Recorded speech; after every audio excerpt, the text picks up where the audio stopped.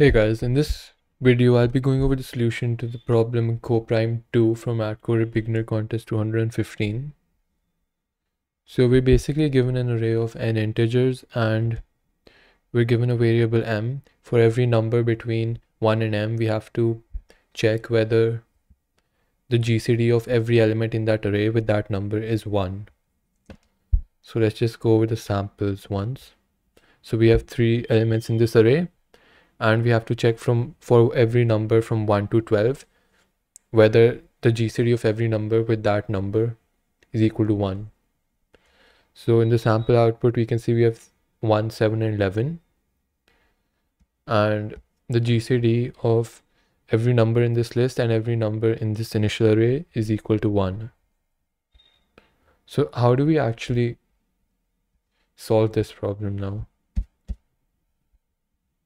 So in problems like this one, it's a very useful idea to think of numbers in terms of their prime factorization. And because the GCD of two numbers is greater than 1 when they have a prime factor in common. For example, if we look at these two numbers,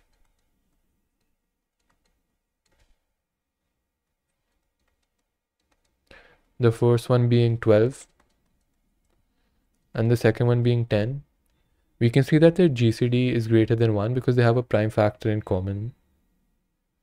And if two numbers don't have a prime factor in common, their GCD has to be equal to 1. That's really the only knowledge you need to solve this problem. So how do you actually calculate the prime factors of a number? One simple way to do this is to use the C of Eratosthenes.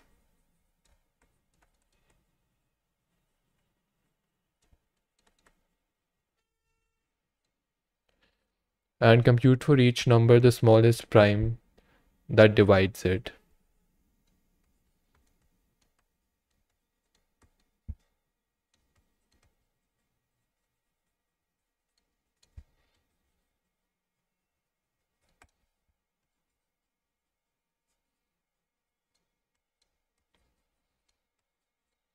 And what we can do with this is we can basically just prime factorize the number. So we'll take the number and then we'll keep on dividing the number by its smallest prime factor. Let me just show you the code for that. So this is our pre-computation. This is like sieve-like pre-computation. So we take each number and we divide it by its smallest prime factor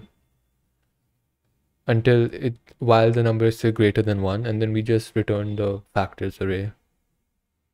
So how do we actually compute the smallest prime factor? We can just do it as we would compute our prime sieve. If you don't already know what that is, I'll leave a link to a tutorial down in the description below. But yeah, in n log n, we can basically compute the smallest prime factor for each element this way. After that, the problem is very simple because we can factorize a number in O of log number. So that's just an upper bound, though it'll be pretty fast. And our numbers are less than a million, I think. So yeah, it'll be pretty fast. Right, so for every number in the input, we want to see what prime factors it has. Because every number must have a GCD of 1 with the chosen number. So we really don't want any prime factor in the input to be in the number we're selecting. So we can just maintain a count of the prime factors that appear in the input. And for every number from 1 to m, we can find its prime factorization. And if any of the primes that appear in its factorization are already present in our input array, and by that I mean as a factor of an element in our input array, then this element definitely can't be in our answer because it'll have a GCD greater than 1 with at least one element in our array. So we can just check that using this valid variable.